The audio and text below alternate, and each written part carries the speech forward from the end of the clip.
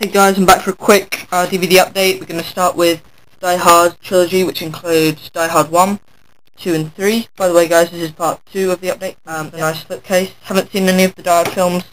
Heard they're really good. Number 2. Number 3. I've seen bits and bobs, but I haven't actually seen, the full kind of... So yeah, that was £6 at Flea Market, which is brilliant. I'll be just kind of running through these ones, guys.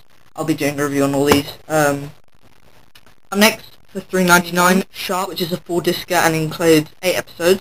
There's the front, there's the side, there's the back. Eagerly anticipated to watch this show, but it's awesome and I'm really into my Revolutionary War films and all that.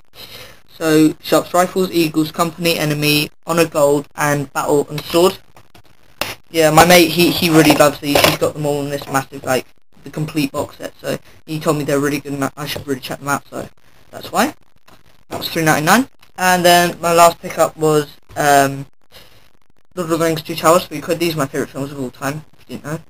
I got that at Kaboot. And then I picked up number 3. Didn't actually have the extenders, only had the first one, so that was a good buy. Yeah.